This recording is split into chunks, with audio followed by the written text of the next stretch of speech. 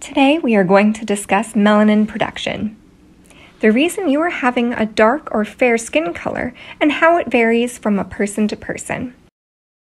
Skin is the largest organ of our body, which is acting as the outer surface of the body. Skin surface and their allies form the first-line defense for the environment. There are three main layers: epidermis, dermis, and subcutaneous layer. Each layer consists of a unique community of cells with a variety of jobs. As we are focusing on skin color, the outermost layer, called epidermis, is the most important. There are 4 important cell types: keratinocyte, melanocyte, Merkel cells. Keratinocytes in the surface of the skin and are the front line taking insults from the environment. They are the most abundant cell type in the epidermis. Langerhans cells, important in immune action. They are responsible for helping the body to recognize allergens or materials foreign to our body. Deeper down in the epidermis, right at the base of the layer, we find the melanocytes. Melanocytes are star-shaped cells. They produce important product melanin, which gives rise to pigmentation of the skin. Let's see how it looks inside a melanocyte. Melanocytes are the factory of pigmentation. Melanosomes are the workers inside the factory. Both melanocytes and melanosomes are needed for melanin production and deposition. There are many chemical reactions inside the melanocytes which ultimately produce melanin. Inside melanosomes, amino acid tyrosine is converted into melanin by an enzyme called tyrosinase.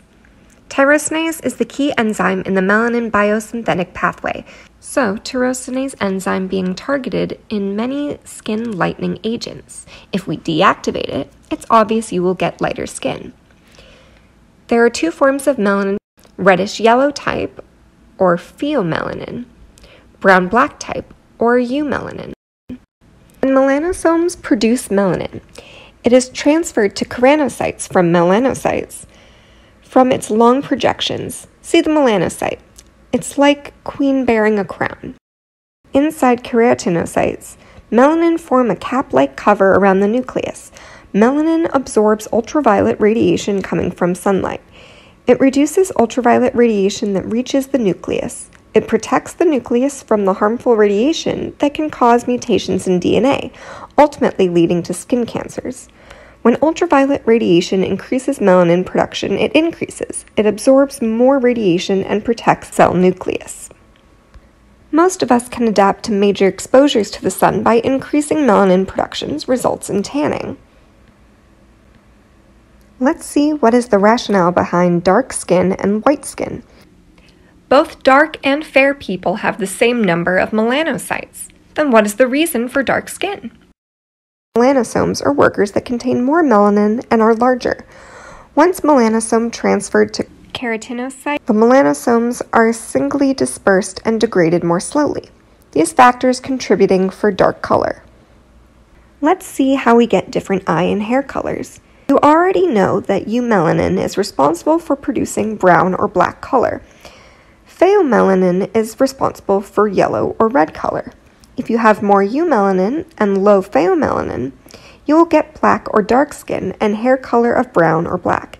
Eumelanin also gives you dark eyes. On the other hand, if you have high pheomelanin and low eumelanin, your skin will be light skin, tend to get more freckles. You will get red or yellow color hair with blue-green eyes.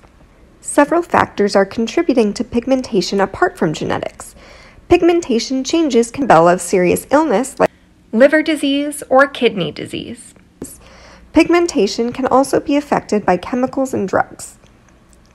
Reduced pigmentation or hypopigmentation can occur due to absent or damaged melanocytes, defect in tyrosinase enzyme. Let's see what causes absent or damaged melanocytes. It can be due to piebaldism, vitiligo, post-inflammatory or healed of skin following insult. Altered tyrosine enzyme metabolism can be seen in pityriasis versicolor, a common fungal infection of the skin. Albinism is a genetic skin condition that comes from your dad and mom. In albinism, tyrosinase enzyme is deficient. It is the key enzyme in melanin synthesis. They have melanocytes and melanosomes, but they don't have the enzyme to synthesize melanin. They are high risk of skin cancers. Sometimes light color skin changes can get after a few decades. Autoimmune condition where your melanocytes destroyed by your cells. Vitiligo is one of the commonest in this nature. Now we are moving to hyperpigmentation. Let's see why you get hyperpigmentation or dark spots. Increased pigmentation can either due to increased number of melanocytes or overactivity of the normal number of melanocytes. Increased melanocyte number can be seen in lentigo, malignant melanoma or skin cancers, melanocytic nevi, and café au lait spots. Café au lait spots can be associated with serious conditions like neurofibromatosis. There will be numerous skin-colored lumps and bumps covering the entire body. Let's see what causes increased melanocytic activity with normal melanocytic number. It can be seen in freckles, hormonal imbalances like Addison's disease, where you get increased pigmentation, low blood sugar, weight loss, and fatigue. Drugs can cause hyperpigmentation. We hope that you gained good knowledge about skin pigmentation and how it occurs inside the skin. You can watch our video on dark spots and treatment. Thank you so much for watching. Make sure you are subscribed to our channel. See you next time. Bye!